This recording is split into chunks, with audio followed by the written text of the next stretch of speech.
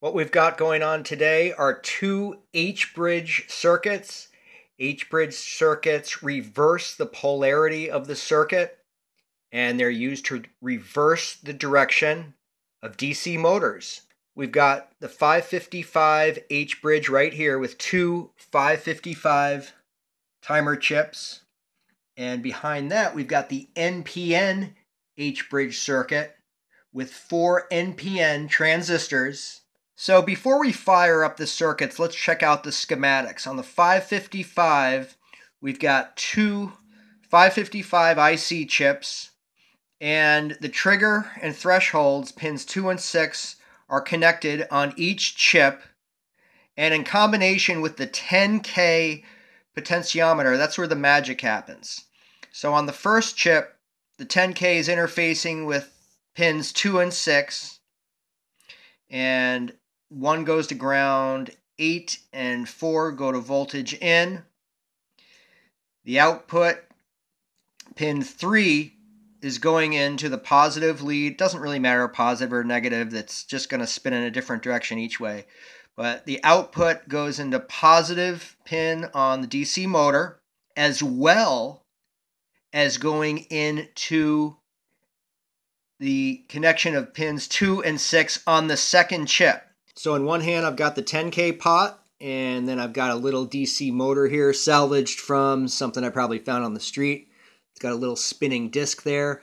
I'm going to slow down this video to show you, as I change direction on the pot, how the motor changes direction.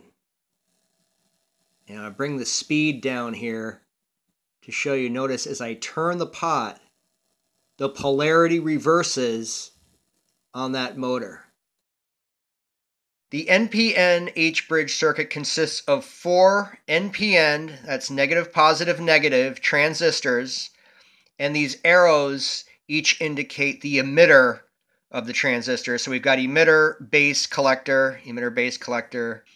We've got 2 momentary push button switches indicated here, and 1K ohm resistors coming out of those switches. The base of 1 and 4 are connected, okay? And the bases of transistor 2 and 3 are also connected. Collectors on 1 and 3 go into voltage in, and the emitter on 2 and 4 are going to ground.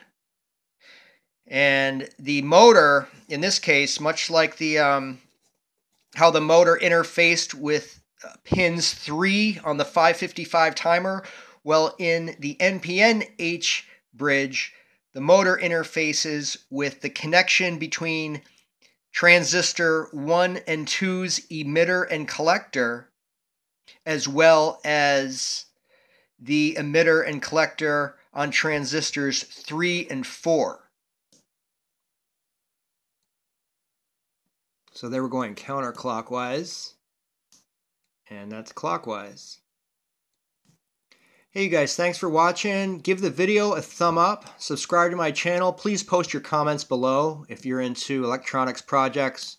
And these H-bridges are a lot of fun, getting a motor to reverse polarity and go in the opposite direction.